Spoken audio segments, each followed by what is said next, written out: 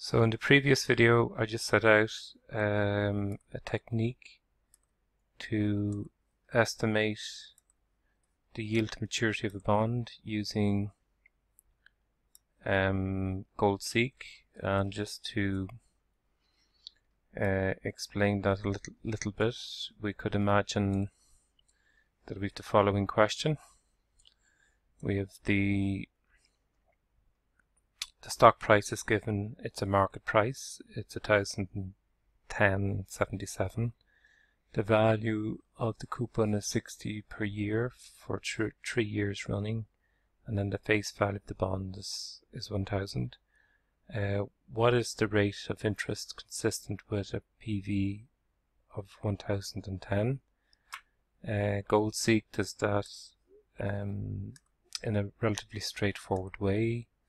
Set the value of the formula to the desired values, in this case the market value of the bond, 1,010.77, by changing the parameter input for the formula to whatever is the rate. So keep changing this cell, C4, the discount rate, until the value of the bond converges to 1,010.77.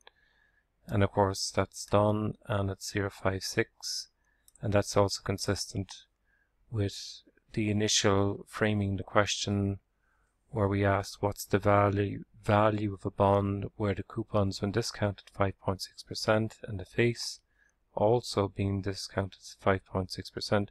What's the value of the bond when the discount rate is 5.6? And we found that the bond was 1,010.77. And here we find that using GoldSeek we can replicate that result. Now I introduced the bisection technique in the previous, so maybe I just write that, bisection technique.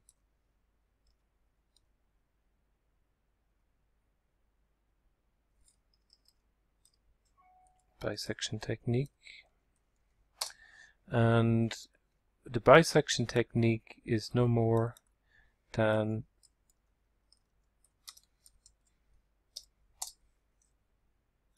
an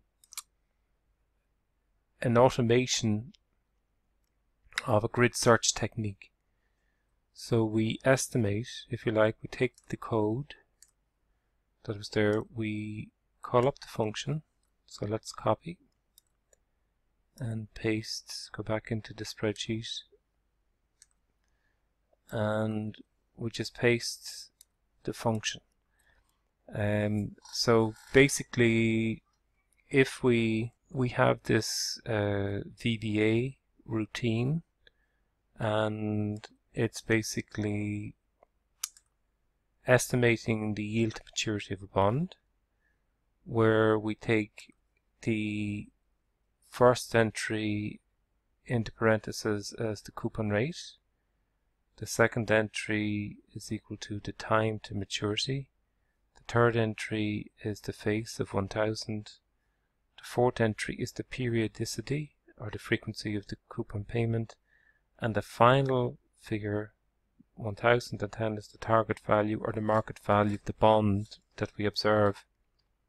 So we want an interest rate consistent with these parameter inputs, and of course if the market value of the bond is 1,010, then we can say the value of the discount rate, the yield to maturity, YTM, is 5.6%.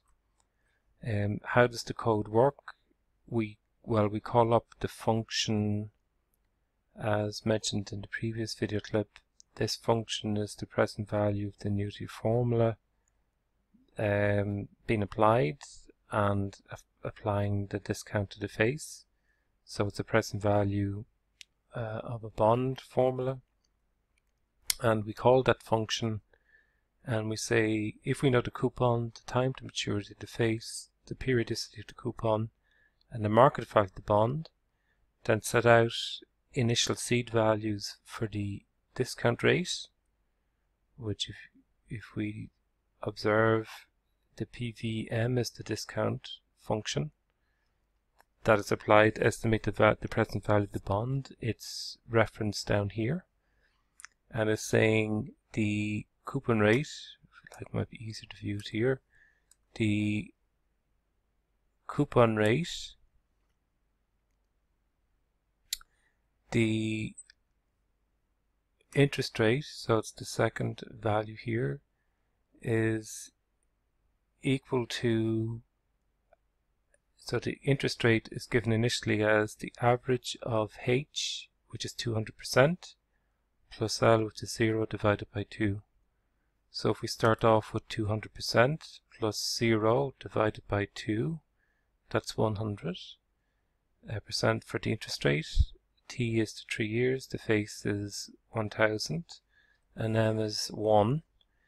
The value we would obtain, if H is very, very high, the value we would obtain for this present value function for the bond would be much lower than the target value.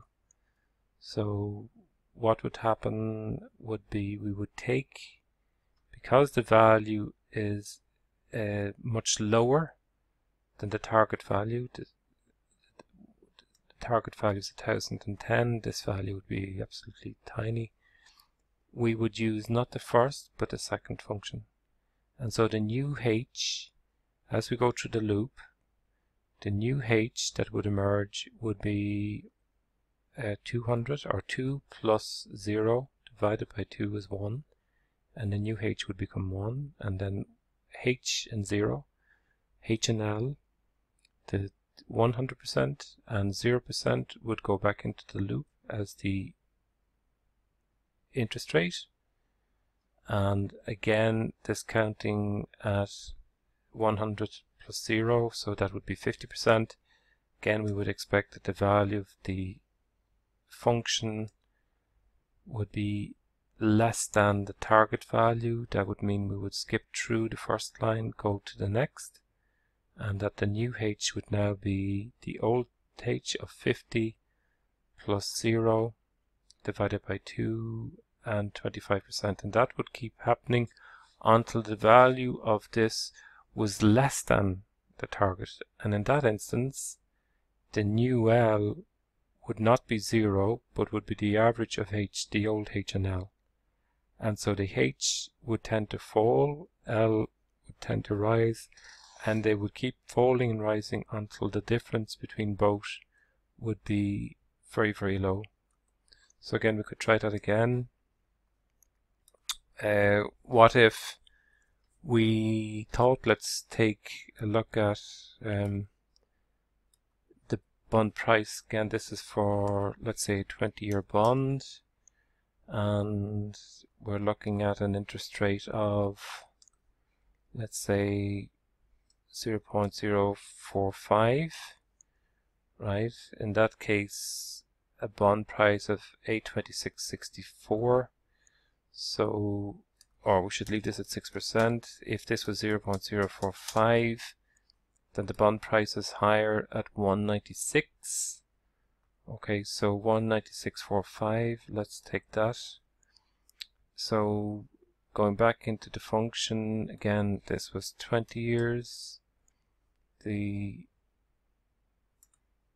It's M of 2. M of 2.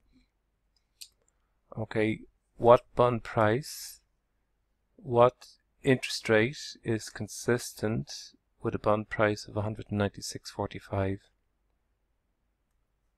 Okay, so let's look at this function again. So the target value now would be 1196.95, I think. And the value is 4.48. So let's check that again. 196.45. 196.45. 1196.45. And we get an interest rate of 4.5%. So we could remove this bond price here. We take out that formula there, and we could put back in, we could look at delete these cells, delete, shift up, and we could remove that and try that again. Delete, shift up, cells. Okay, so if the bond price, if the target value, let's say target, was equal to 119645, 1196.45, and referenced, instead of putting that value in, we put in a value, we just referenced the cell. Of course we get the same value again. What is the value of the bond consistent with?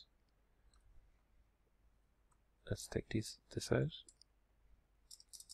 Okay, so we could try that again. If we said the value of the bond was equal to 1,000, what should be the interest rate?